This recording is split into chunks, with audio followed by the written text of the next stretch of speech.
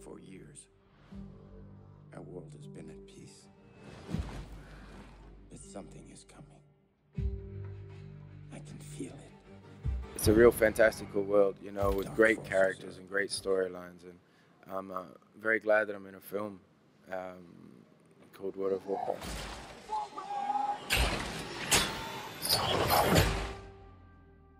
Find these beasts, or whatever they are.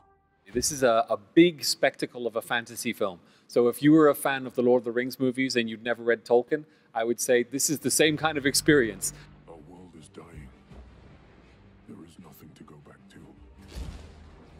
If our people are to survive, we must make a home here. Or a big spectacle about these two cultures, orcs, which are these creatures that look a little bit like this guy on my t-shirt, and humans, and how the orcs have to escape their homeworld and invade the world that the humans live in. And neither side is wrong. It's going to be a war film where you see the story from both sides. You side with the humans against your own kind. This is not like any video game I'd ever seen before or known about. It's got such a rich history and complex characters, and quite ripe for being a film, because it's almost like a series of novels. It's that complex. We should attack with full force. Whatever you plan to do it now! Of course there's pressure.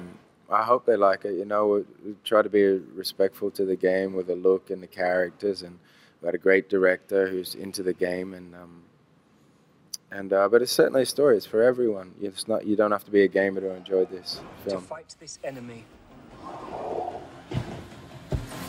I've played video games for all of my life, so I feel like, you know, there was a time when movies based on comic books were not very good, and then the people who read comic books growing up, they grew up and they became filmmakers, and now you get these comic book movies which are much more interesting and much different than the films that used to get made. And in the same way, I think, you know, I grew up playing video games, and I'm a filmmaker whose films people seem to like, and, you know, I think my generation are now ready to start incorporating and telling stories from video games that maybe have a different quality and a different approach.